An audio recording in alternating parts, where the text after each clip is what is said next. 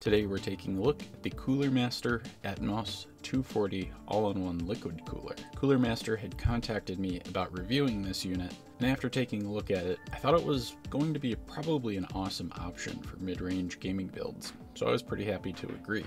The Atmos 240 is of course a 240mm rad with two 120mm fans.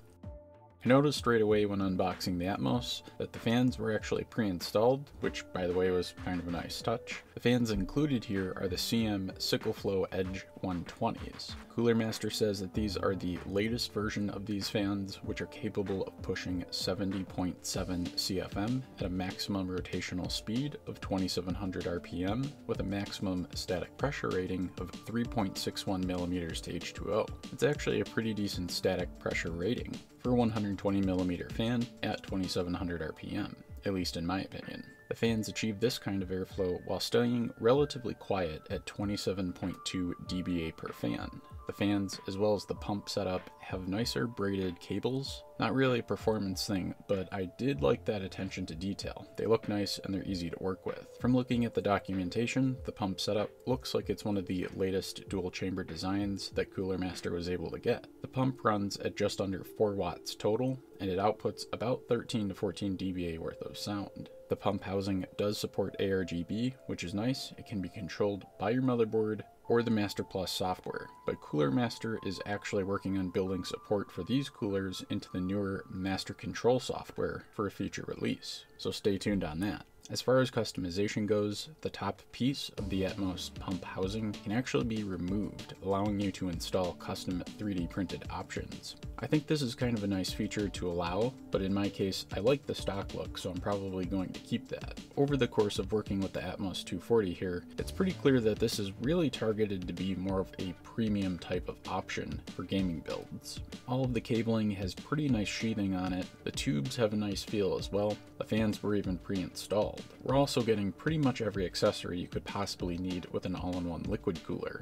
We've got the PWM fan splitter, an ARGB 3-way splitter cable, an ARGB hub, USB control cabling, as well as 2 tube management clips. Everything was also packaged pretty nicely and very well labeled. There were separate boxes for all the mounting kits and the accessories, and overall, the installation was just relatively easy. I know on coolers we typically get very caught up in the performance, and that really is a huge part of buying a cooler. Cooler Master even states that they cut down on the overall packaging and size of the boxes to make it more efficient. Kinda cool there. Like I said, the installation was very easy. I installed the Atmos 240 into the Cooler Master CMP520, and it's cooling my Ryzen 7700X, which I have running with PBO enabled. In terms of the testing, I ran a couple of benchmarks. Asus RealBench and Prime95 are pretty much my go-tos for temperature testing. The ambient temperature during my testing was about 70 Fahrenheit or about 21.1 or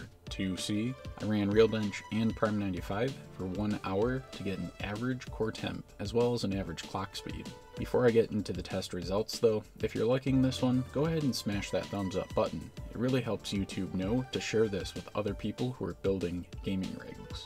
So for the RealBench testing, the Ryzen 7700X cores averaged 95C, which actually is pretty standard for the X model, so we have to take a look at the average clock speeds achieved, which were about 5.1 GHz. In my case, for my CPU and my motherboard, that's actually a pretty decent speed. As for the Prime95 testing, again, the 7700X cores averaged 95C, but this time they did it at an average clock speed of 4.85 GHz, which again is actually pretty decent for my setup, especially in Prime95 with the smallest FFT testing selected. As far as sound output goes, I did measure the sound output with my phone about 3 feet away from the PC. I saw somewhere between 33 and 36 dBA worth of sound output, which is pretty decent for this cooling performance. Again, this testing is from my cell phone, that's why I gave the range. It's likely somewhere around there if I had more accurate equipment, but that should give you a relative idea. This setup isn't too loud for the cooling performance that it provides.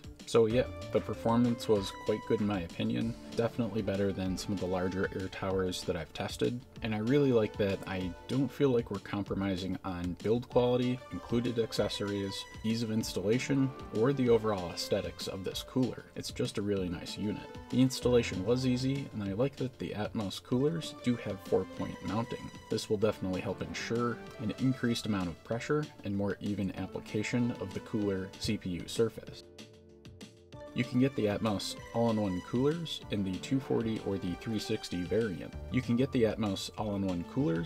240 or 360mm variants. The 240 that I have here today was definitely enough to keep my 7700X running well, so that was nice to see. For something like a 7900, maybe 7950, or an i9 on the Intel side, I would definitely try to grab that 360mm version if your case supports it. At $140 for the 240mm version and $160 for the 360mm version, I'm definitely a fan of this newer design. I definitely think it's a huge improvement in the Master Liquid series, and I would have no issues recommending it to someone looking for a cooler upgrade or building a whole new system. I'll have links to the cooler and to my build in the description below, so definitely head down there and check that out. If you're into gaming and home lab stuff, get subscribed and ring that bell for more. Until next time, stay cool.